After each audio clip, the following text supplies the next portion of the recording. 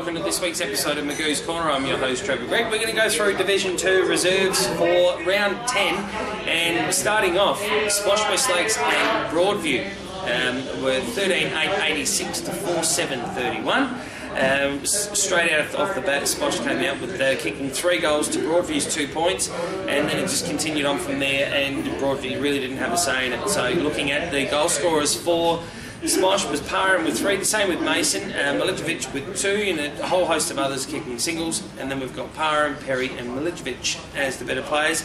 Looking across at Broadview, we have Mukaka with 1 each to Cregan, Ahern and Sheridan, and the better players were Ferguson, Cregan and Felstead. So currently at the moment, Broadview not having a great run, sitting in 5th. You would have thought that they'd played a little bit better than that, especially against the side of Smosh, who are currently sitting in 7th position at the moment.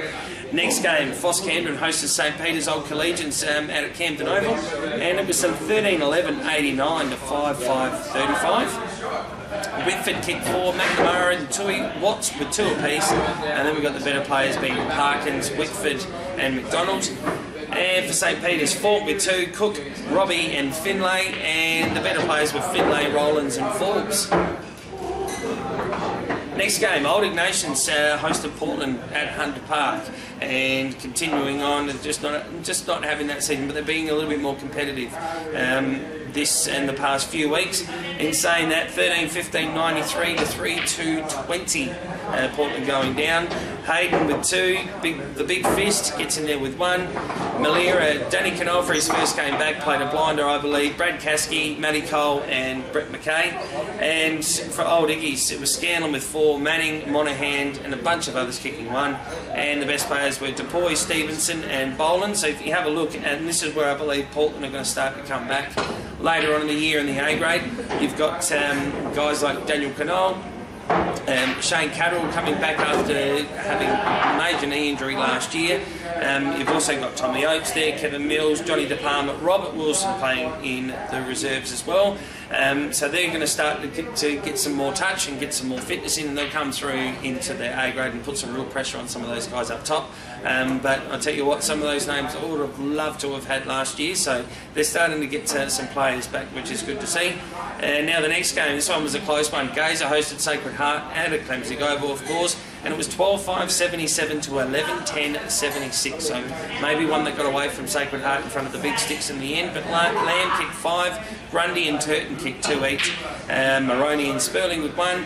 Maroney, Sperling, Grundy were the better players, and for Gazer you got Bioli with 5, Peck with 3, McGregor with a couple, and Sadler and Vivian kicking 1 each. Draper, Oates and Denman were the better players. That's a great win for Gazer there actually. Scotch Old Collegians hosted Modbury, and as predicted, 22-23, 155 to Scotch Old Collegians, 2 goals straight, 12. Not much more you can say about it really. Archibald and Ineson with the goal scorers for Scotch, with Isaacson, Kelly and Marsden the better players. Modbury, Benbow with 11, which is a great effort. Davey with 4, Knightley with 3, Robinson with 2.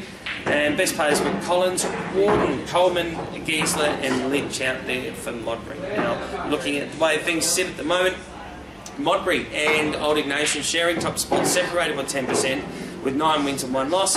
Sacred Heart on 8-2, Foss Camden 7-3, and it's a bit of a drop off there to Broadview on 5-5. So that last spot's going to be fought between the, we're only round 10, but I still believe it'll probably only be a fought between Gazer, Broadview, Smosh, and to a lesser extent Scotch. So that'll be the last one.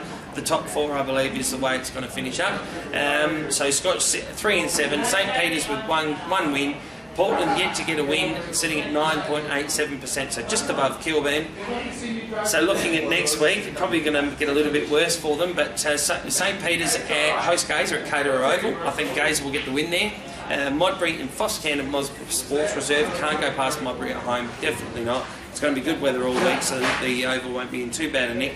Portland and Broadview Port Reserves, it always is a hard task to come down to to Port Reserve and take on the Thunder, but I think that will only be the case in the A grade. I think Broadview will win, but not by a hell of a lot. I think it'll be a close game, but Broadview as the aways. Sacred Heart, Old Ignatius at Sacred Heart Middle, Old Iggies by plenty, Smosh West Lakes and Scotch Old Collegians. I believe the guys will be singing the song down at the Den, and Smosh will get up over the Old Collies. So that's all we've got time for this week. Make sure you download the Mixler app and listen to the North Haven game being called live from Largs Reserve, and subscribe to the SA Footballer magazine, and we'll catch you again next week.